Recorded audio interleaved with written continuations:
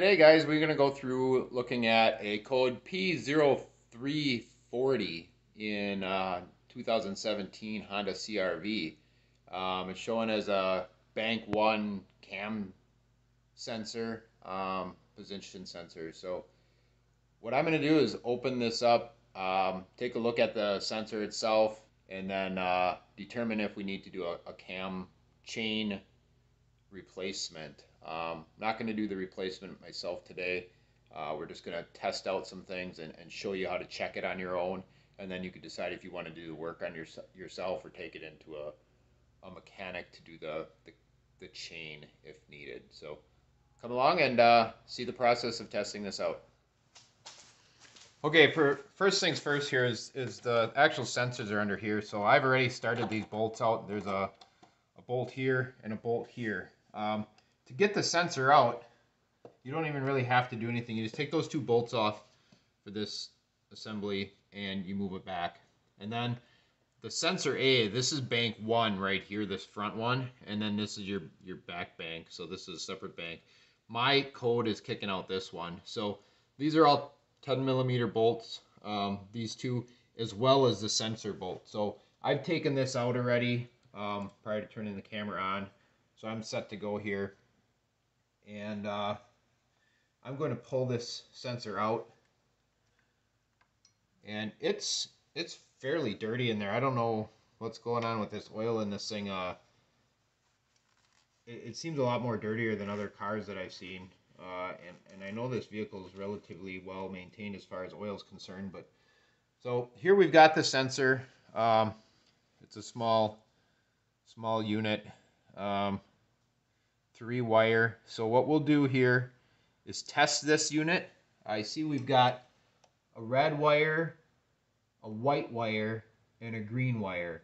And I don't know right offhand what pinout we have here. So what I'm going to do is I'm going to turn on the vehicle, get a voltage meter, and I'm going to test these pins to see what voltage we have and go from there.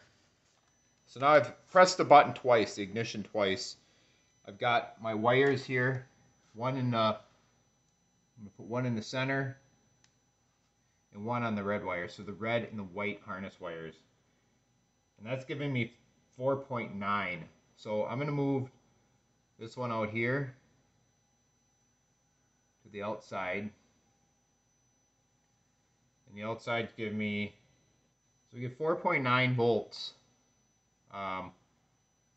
Doing the outside red is positive and the inside, the middle white, is negative. And if I move that negative to the green, I get 0.27 volts.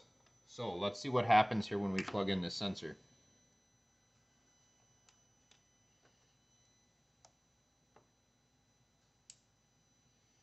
And now I have to basically put this probe in the back side here. Okay, so what happens here? 0.27 is for the outside. I've got my red voltage meter lead on the red wire, and I've got my black voltage meter lead on the green wire. Okay, and we get a 0.27 reading, and that's very consistent. It stays right there. So now when I take this metal steel wrench here and I put this on the sensor, you'll see that it changes. Okay? And it goes directly up and back down, back up. Okay? And it goes right to 4.9, 4.75. Close enough. Okay? 4.75. 4.75. So this sensor is good, okay? Which is unfortunate because that means I have to dig further into this. If you're enjoying this content, please like and subscribe. I'd appreciate it. Thank you.